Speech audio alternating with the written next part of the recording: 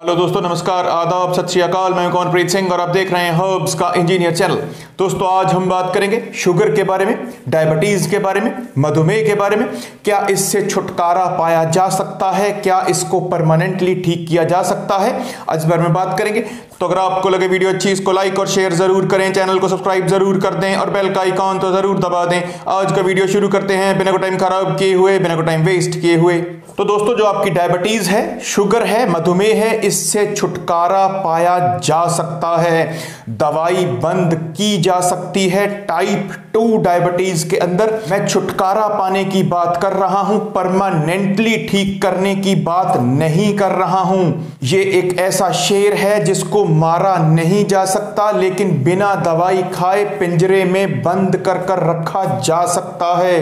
बेवकूफ हैं वो डॉक्टर्स, लालची हैं वो डॉक्टर्स जो पेशेंट्स को इस मार्ग के बारे में नहीं बताते।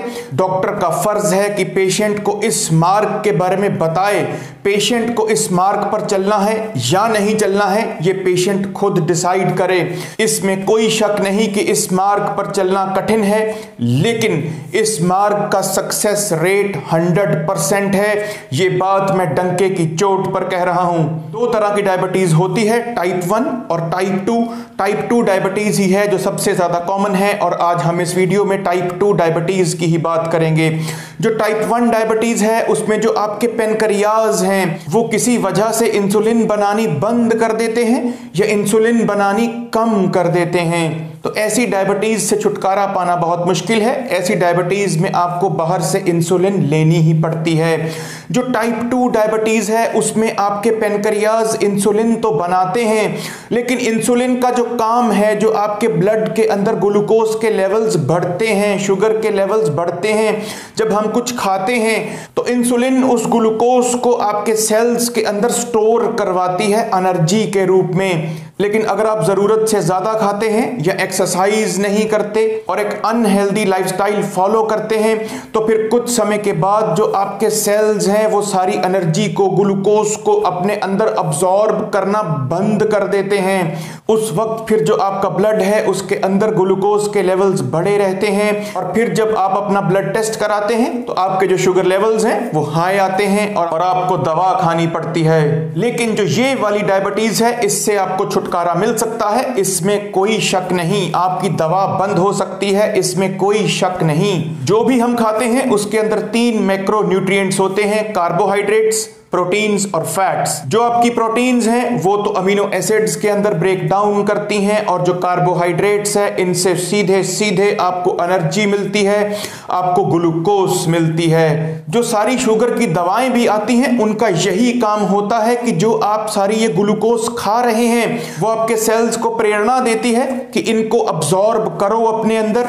या बहुत से ऐसे लोग हैं जो खाना खाने से पहले एक गोली लेते हैं, जिनको डायबिटीज है, तो वो जो गोली है जो आप कार्बोहाइड्रेट्स खा रहे हैं उनकी ब्रेक डाउन को स्लो करती है, उनकी डाइजेशन को स्लो करती है। वो आहिस्ता आहिस्ता टूटते हैं और आहिस्ता आहिस्ता वो ग्लूकोज आपके ब्लड स्ट्रीम के अंदर आकर मिक्स होती है, और एकदम से आपके ब्लड शुगर के लेवल्स नहीं बढ़ते। तो जो सारा झमेला है वो कार्बोहाइड्रेट्स की इंटेक का है।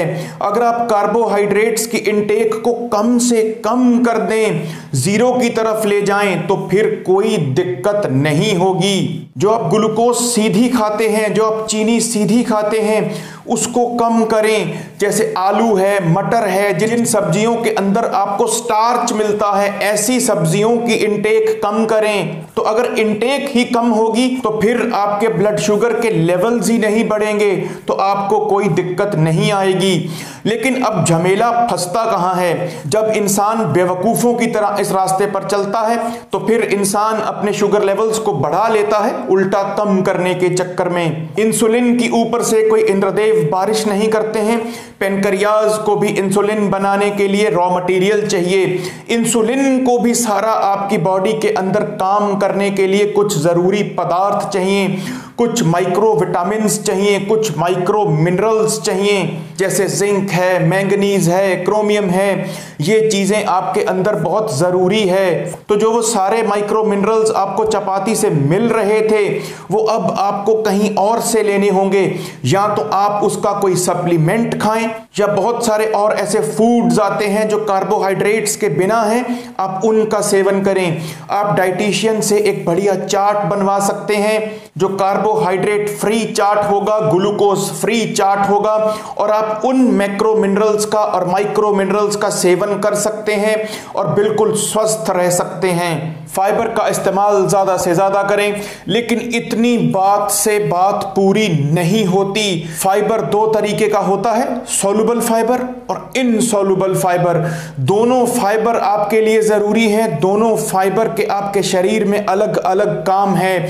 जब आप कार्बोहाइड्रेट की इंटेक लो करेंगे तो उस वक्त आपको कॉन्स्टिपेशन होने के चांसेस बहुत ज्यादा होते हैं। तो इसलिए उस वक्त फाइबर एक बहुत इंपॉर्टेंट रोल प्ले करता है आपका सही से स्टूल पास करवाने के लिए। जो आपका इनसॉल्युबल फाइबर है वो यहां पर इंपॉर्टेंट रोल प्ले करता है। उसी का काम है जो आपकी पॉटी है वो आपको सही से आए, और जो आपका सॉल्युबल फाइबर है जो आपकी सारी विटामिन्स और मिनरल्स की अब्जॉर्प्शन है आपके शरीर के अंदर, वो उसमें बहुत ज्यादा मदद करता है। तो जब आप ये सारे फूड्स नहीं खा रहे हैं तो उस वक्त आपको इन बातों का बहुत ज्यादा ध्यान रखना होगा।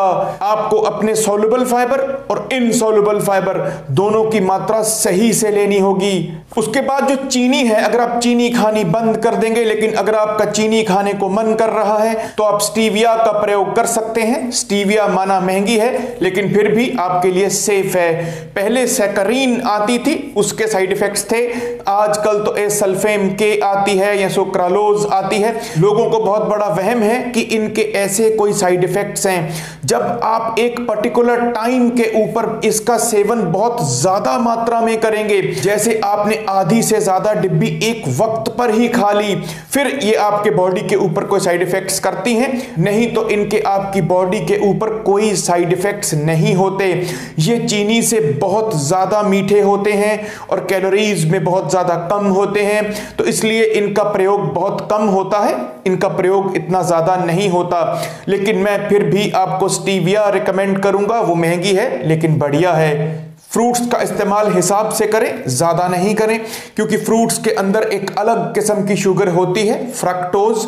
लेकिन हमारा शरीर फ्रक्टोज पर नहीं चलता। जो हमारा लिवर है वो फ्रक्टोज को ग्लूकोज के अंदर कन्वर्ट करता है। जो चीनी के अंदर शुगर होती है वो भी ग्लूकोज होती है। तो इसलिए फ्रूट शुगर को भी हमारा शरीर चीनी के अंदर, ग्लूकोज के अंदर कन्वर्ट करता है। तो इसलिए फ्रूट्स का सेवन हिसाब से करें, ज्यादा नहीं करें। जो डायबिटिक लोग होते हैं उनको थोड़ी थोड़ी देर बाद, जैसे 2 घंटे बाद कुछ खाना पड़ता है, उनको जल्दी भूख लग जाती है, क्योंकि वो जो एनर्जी है, वो जो ग्लूकोज है ब्लड के अंदर, वो सेल्स के अंदर अब्सॉर्ब नहीं हो पाती। तो जब आपके शरीर को एनर्जी चाहिए होती है, सेल्स के पास एनर्जी सप्लाई करने के लिए नहीं होती, तो फिर आपकी बॉडी आपको भूख का सिग्नल देती है और उन लोगों को कुछ ना कुछ खाना पड़ता है। तो उस वक्त भी इस बात का ध्यान रखें कि कोई ऐसी चीज नहीं खाएं जिसके अंदर कार्बोहाइड्रेट्स हों। जब आपके अंदर कार्बोहाइड्रेट्स की, शुगर्स की इंटेक ही नहीं होगी तो आपके ब्लड शुगर लेवल्स कहां से बढ़ेंगे। और अगर आप फिर भी दवा नहीं खाते तो आपको कोई प्रॉब्लम नहीं आएगी। जितने कार्बोहाइड्रेट्स आपकी इंसुलिन संभाल सकती है सिर्फ उतने ही खाएं। जितने कार्बोहाइड्रेट्स आपके सेल्स अब्सॉर्ब करवा पा रहे हैं सिर्फ उतने ही खाएं, उससे ज्यादा कार्बोहाइड्रेट्स नहीं खाएं। तो फिर आपको दवा खाने की जरूरत नहीं है। जब आप लोग ज्यादा कार्बोहाइड्रेट्स खाते हैं फिर आपको दवा की जरूरत पड़ती है। लेकिन शर्त यह है कि साथ में अपने माइक्रोविटामिन्स और माइक्रो मिनरल्स का जरूर ध्यान रखें, जो बहुत ज़्यादा ज़रूरी हैं आपके शरीर की सही से फंक्शनिंग के लिए। आगे आपकी मर्जी है। अगर आपको लगे वीडियो अच्छी, इसको लाइक और शेयर ज़रूर करें, चैनल को सब्सक्राइब ज़रूर कर दें और बेल का आइकॉन तो ज़रूर दबा दें। तब तक के लिए शब्बा खैर, नमस्कार, वंदे मातरम।